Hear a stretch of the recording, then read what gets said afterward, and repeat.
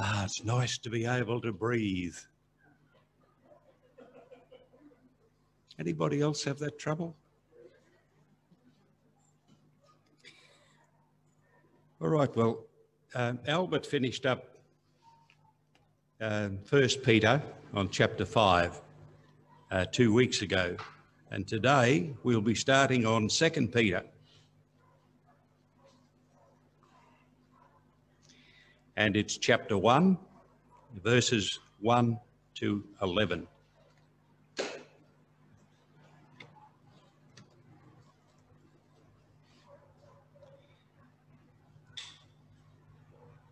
If you want a title for it, you could call it Confirm Your Calling. And it commences, Simon Peter, a bondservant and apostle of Jesus Christ, to those who have obtained like precious faith with us by the righteousness of our God and Saviour, Jesus Christ. Grace and peace be multiplied to you in the knowledge of God and of Jesus our Lord, as his divine power has given to us all things that pertain to life and godliness, through the knowledge of him who called us by glory and virtue, by which we have been given, or has been given to us, exceedingly great and precious promises, that through these you may be partakers of the divine nature, having escaped the corruption that is in the world through lust. But also for this very reason, giving all diligence, add to your faith virtue, to virtue knowledge, to knowledge self-control or self-discipline, to self-control perseverance, to perseverance godliness, to godliness brotherly kindness, and to brotherly kindness love. For if these things are yours and abound, you will be neither barren nor unfruitful in the knowledge of our Lord Jesus Christ. For he who lacks these things is short-sighted, even to blindness, and has forgotten that he was cleansed from his old sins. Therefore, brethren, be even more diligent to make your call and election sure. For if you do these things, you will never stumble. For so an entrance will be supplied to you abundantly into the everlasting kingdom of our Lord and Saviour, Jesus Christ. In my view, the author of 2 Peter is undoubtedly Peter. Some theologians, usually of a liberal persuasion, try to set the date somewhere in the late 2nd or early 3rd century, and the author, some unknown person using Peter's name. But the internal evidence in the letter itself suggests otherwise. Firstly, it links very well with 1 Peter, and there's no dispute that Peter was the author of that letter. There are common words. Precious, for example, appears in both. Some of the phrases reflect the language of fishing. One of the words he uses is entice or enticing, which I'm told in the Greek means to catch with a lure, which is fishing. A problem for Bible interpreters is that the Greek style in both writing and language is very fluent in the first letter and not so in the second, and that has prompted doubts about the authorship. But those doubts are removed when you realise that it was common in those days for the author of a letter to employ, they call him an amanuensis, or secretary, who did the actual writing. And in a sense, you could relate it to the CEO of a company today who says to his personal assistant, I want you to write a letter to so-and-so and tell him this, this, and this.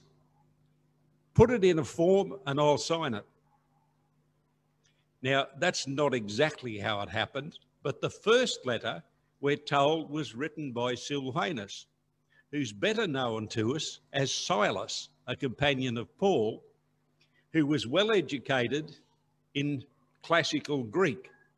Peter wasn't. He wrote in Koine Greek, the common Greek. So there's a difference. One is very fluent and flows nicely. The second one is a little bit awkward in places. Either way, the content is Peter. As far as the historical setting is concerned, 1 Peter was probably written around about 64 AD, 2 Peter about 67 AD. The general message of 1 Peter is get ready, and in 2 Peter it's hang in there. 2 Peter may well have been written while Peter was awaiting execution. As I'm told, I'm not a Greek scholar, but as I'm told by the Greek scholars, in the Greek, Peter refers to Paul in the past tense, so may have been shortly after the execution of Paul. Formal persecution by Nero was swift and bloody, but it was local. It was confined to Rome. It had not commenced when 1 Peter was written, but was well underway when 2 Peter was written. Later persecution under the Flavian emperors, that's Vespasian, Titus and Domitian, particularly Domitian, saw Christianity declared to be an outlawed religion. Domitian was the emperor who had John sent into exile to the Isle of Patmos.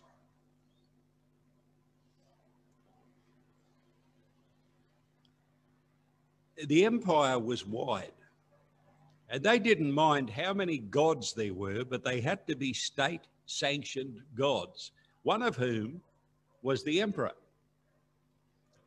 And there was one day in the year when everyone in the Roman Empire was to bow before a statue of Caesar, light incense, etc., and declare Caesar is Lord.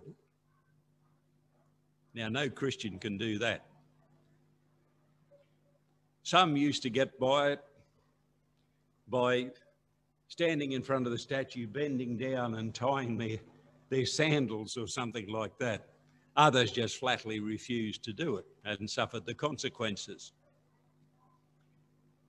In Revelation, it says that, John says rather, I was in the Spirit on the Lord's Day.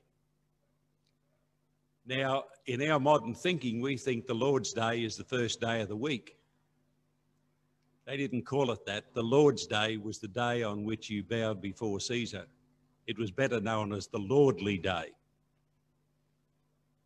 So I can well imagine why John would be in the Spirit on the Lordly Day. There's no way he was going to acknowledge Caesar. And he was encouraging other Christians not to acknowledge anyone other than the one and only true God.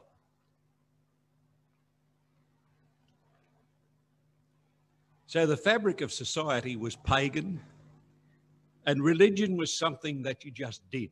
It really didn't have any significance, but it did to Christians.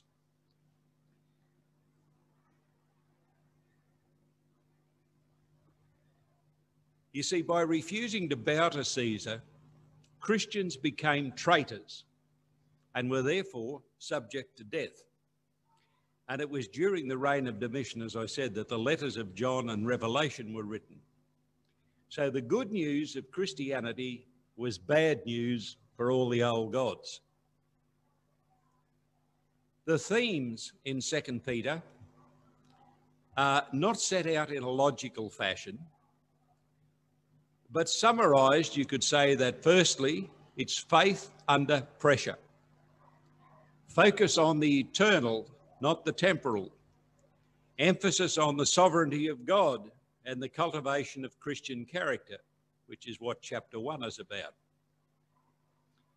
Throughout the message, there is hope. The cross and the resurrection of Jesus gives hope of the resurrection of believers.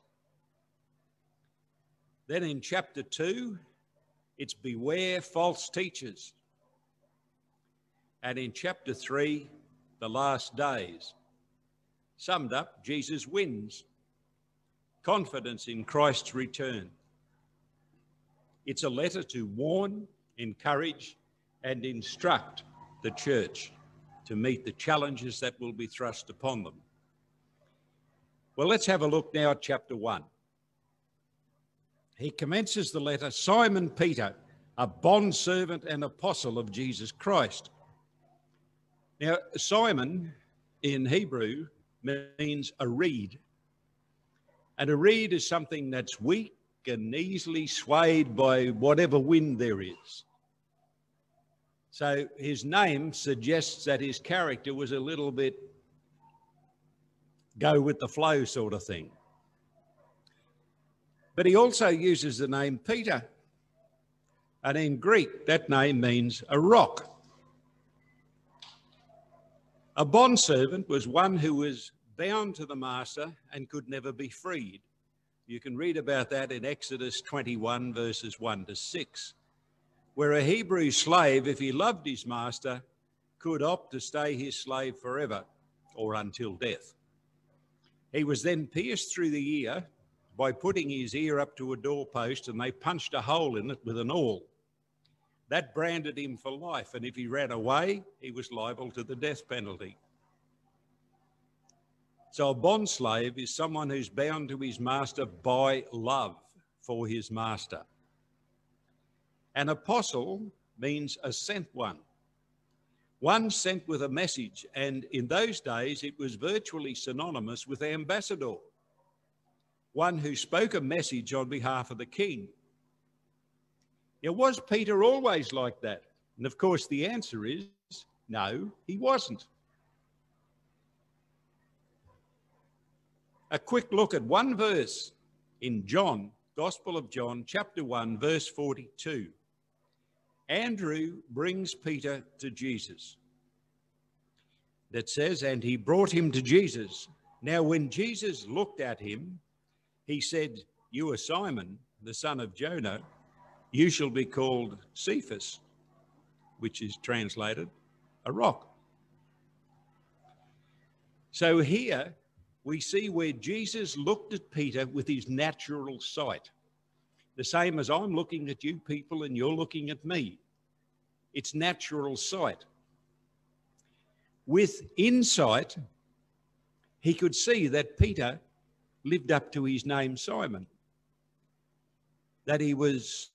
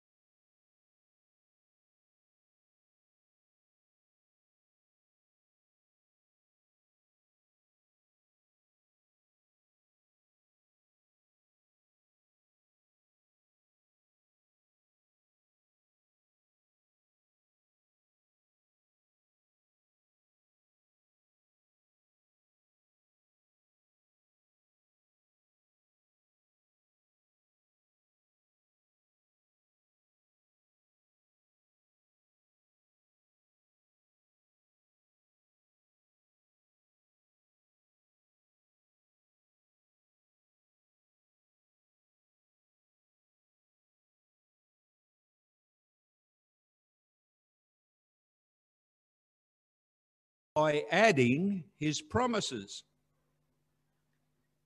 We have escaped the corruption of the world. That's the minus. We're minus the corruption of the world. And we are divided from it. There's division between the divine nature imparted to us and the corrupt nature of the world. And I think that's a very healthy lesson in mathematics. Our faith is equal. Grace and peace are multiplied to us. God's power has added to us everything we need for godliness and life by adding his promises. We're minus the corruption of the world because we are divided from it. The division between the divine nature imparted to us and the corrupt world. Well, what about verses 3 and 4? Seeing that his divine power has granted to us everything pertaining to life and godliness through the true knowledge of him who has called us by his own glory and excellence, for by these he has granted to us his precious promises and magnificent promises, in order that by them you might become partakers of the divine nature, etc.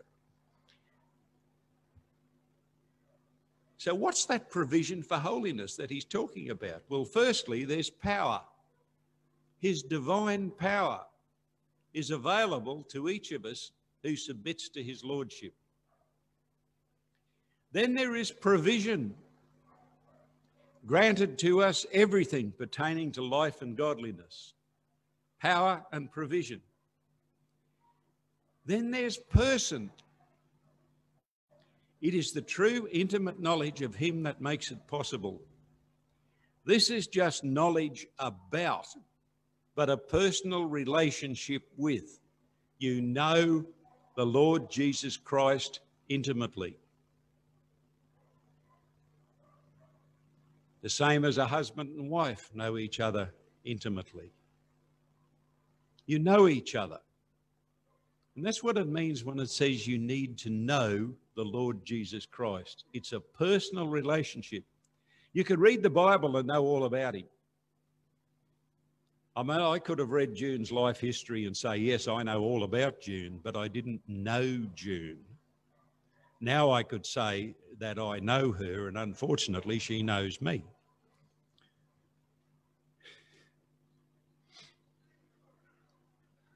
Then we have God's promises, precious and magnificent. And the purpose of the power, provision, intimate knowledge of the person and the promises is the purpose that we might develop godliness. And in developing that godliness, we then have participation. We become partakers of the divine nature, which some people think only happens when we go to be with the Lord or he comes for us. It can happen now. That's what the scripture says. We become partakers of the divine nature. Perhaps not in the perfection it will be, but yes, we can become partakers of the divine nature, and that leads to emancipation, escape from the corruption of the world.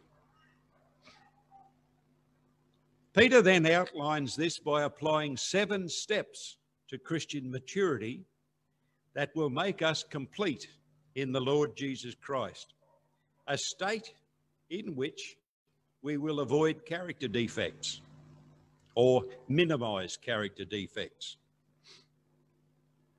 And we will be neither useless nor unfruitful, neither will we stumble. The result? Oh, we'll have a glorious entrance into the kingdom of our Lord Jesus Christ. Now, these 7 steps are progressive. You can, if you like, think of it like a ladder. And I know some of us are at an age where we shouldn't be climbing ladders, but this is one ladder that you can climb. The bottom rung is faith. That's the basis of it. Faith. And the next step after faith is knowledge. And as I said before, it's not just knowing about God, it is facts fully known and applied to life. Or virtue, is the next one. Faith and then virtue. It rests in faith. And then in faith and virtue rests knowledge. That leads to self-control, all based in faith. Self-control or self-discipline. That brings about perseverance or endurance. Hang in there, no matter what happens. Always keep your eyes on Jesus. Whatever's happening around the place, keep your eyes on Jesus. Hang in there. That leads to godliness, where people know that you're different. You're different in the way you talk. They feel that difference when you're with them, because there is a godliness about that person. Then you have brotherly kindness. Now, this is not just kindness to fellow Christians. It goes beyond that to kindness to everybody. Even those who despitefully use you, pray for them. Do something good for them. And in doing so, it tells us in Proverbs and somewhere else, I think it's in Hebrews, you heap coals of fire upon their head. I like that. But that heaping coals of fire is in fact talking about causing them shame for the way that they've treated you, because you've treated them the exact opposite. I think that's what Jesus talks about when he says turn the other cheek. Doesn't mean if they slap you on one cheek, turn the other, slap you on that cheek, righto, you've done that. Your problem now. No, having forbearance. Do something good to those who do something nasty to you. And it makes them ashamed. And other people will see that you're different. And then out of all that comes love. The agape, all-encompassing love. But you notice that with each step, it is in the previous. They are intended to be progressive. Christian character is something that's developed. It doesn't just happen. There's some effort involved, but the Holy Spirit gives us the power to be able to do it. Still looking at 2 Peter in that passage, you could come up with another summary of Christian growth, starting from the point of conversion. This is a list of C's.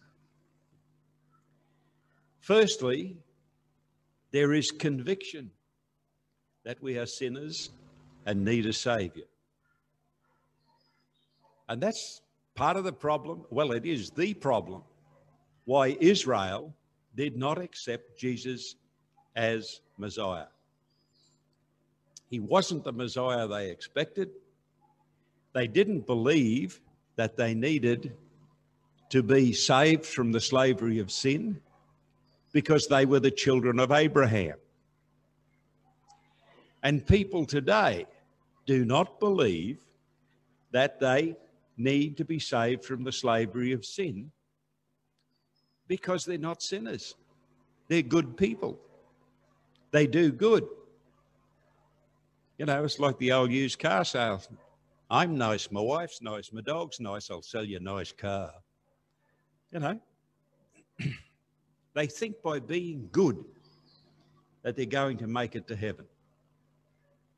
God wouldn't turn me away, I'm a good person. Did any of you happen to watch Q&A last Thursday night on the ABC?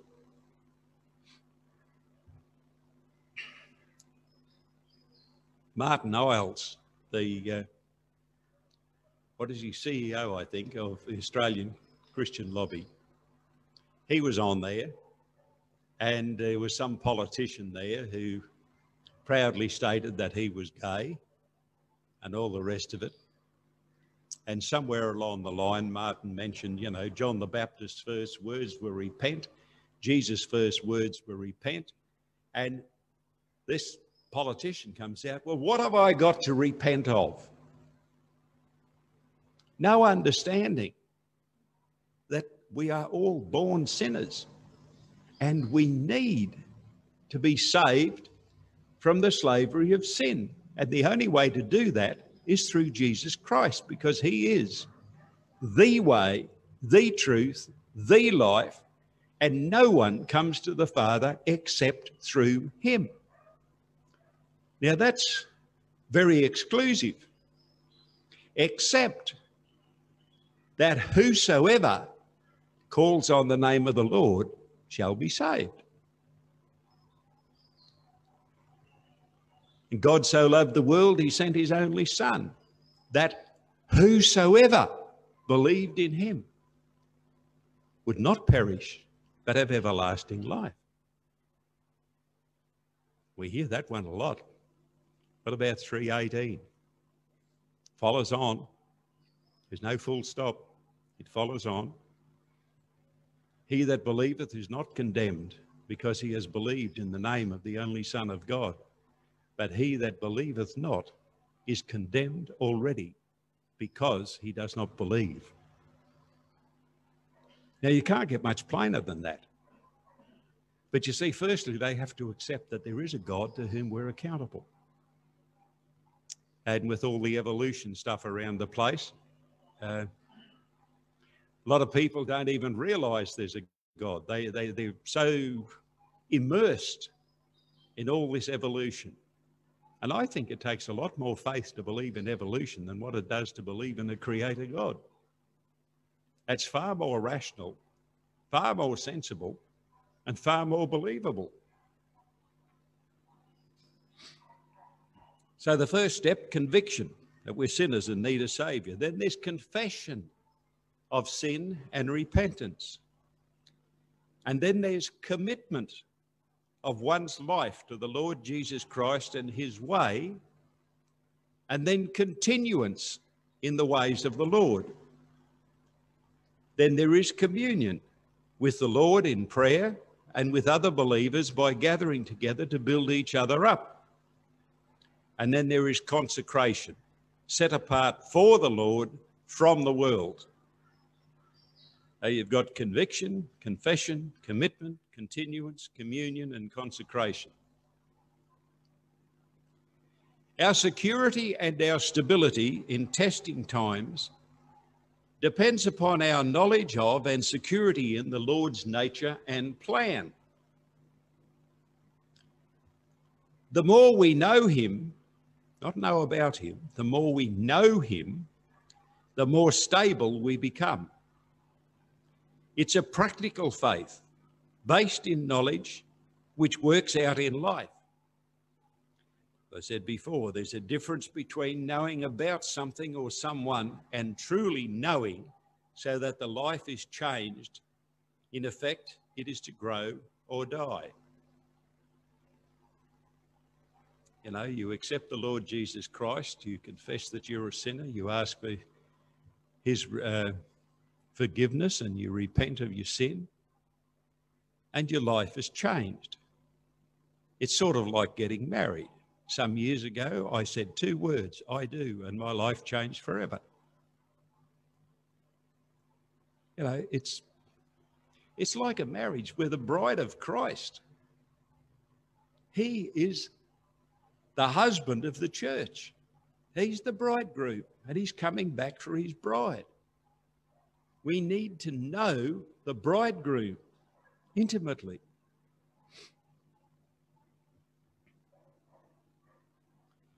Peter then encourages his readers by reminding of the things they already know.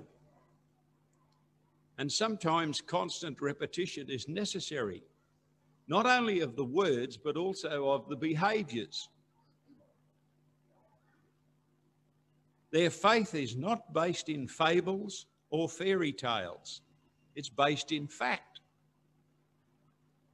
Peter was an eyewitness to Christ's glory on the Mount of Transfiguration.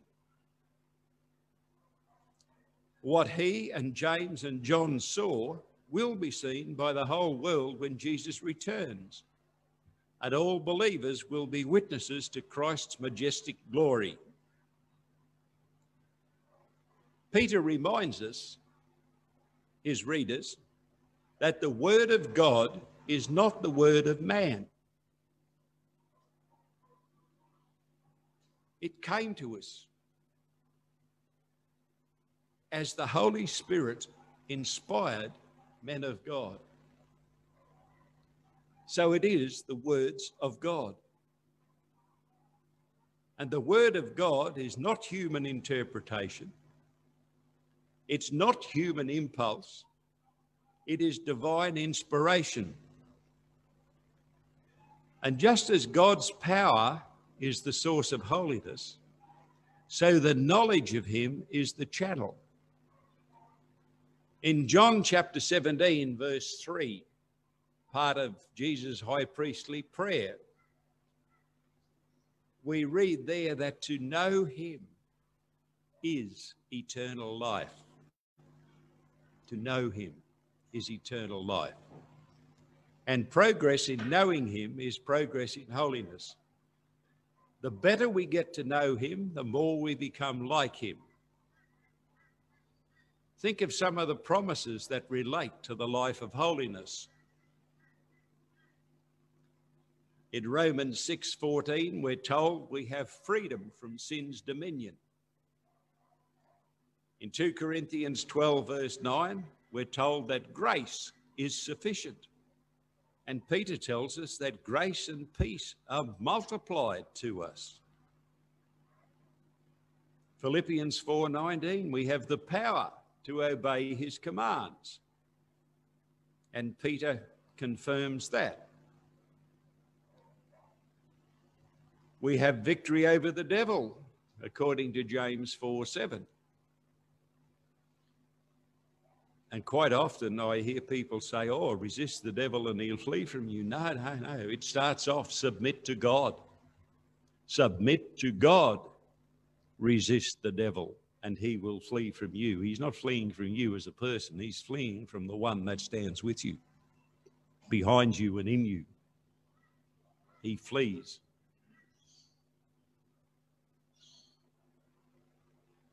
(1 Corinthians 10:13 says we can escape from temptation. Whenever temptation comes, the Lord always makes a way of escape.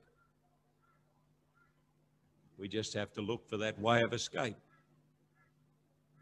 It's better if you don't place yourself in a position of temptation first. But when temptation comes unexpectedly, there is always a way to escape that temptation. We have forgiveness when we confess our sins. That's 1 John 1:9. And do you know that God has a faulty memory? He forgets our sins. He doesn't remember them anymore. Jeremiah 31:34 says that. He remembers your sins no more. Who remembers the sins that we've committed in the past? We do. Who wants us to remember those? Satan and his minions. But the Lord says, I've forgotten them. In Psalm 103, it says, as far as the east is from the west, as far as the heavens are from the earth, so far have I removed your sins from you. And in one of the prophets, and I can't remember which one at the moment, it says they're cast into the depth of the sea. So if God forgets them, we should too. Paul knew what he'd done. He was did he call himself the greatest of all sinners? He knew that, but he also knew that he was forgiven. And that's what he preached, forgiveness. He walked as a free man to be able to speak the word of God in holiness and truth because he knew that his sins were forgiven. And Psalm 50 verse 15 says, that when we call on the Lord, there is always a response. He always answers when you call on the Lord. Sometimes the answer is no, sometimes it's wait. Sometimes he answers positively straight off. And usually when it's wait, it means he has 2 or 3 other things in mind, and you wait until all the ducks are lined up and then it all falls into place and you wonder how. No wonder Peter calls the promises precious and very great. Draw on those promises. Stand on them in faith. Believe what the Word of God says, and don't rely on natural intellect. Father, I thank you for your word. I thank you for the truth of your word. And Lord, when we read your word and then apply it in our life, with your help, we can become more like you. I thank you for that promise, Lord, that you know us on the inside, you know what our potential is. And Lord, under your oversight, that we too might become rocks in the faith. In Jesus' name, amen.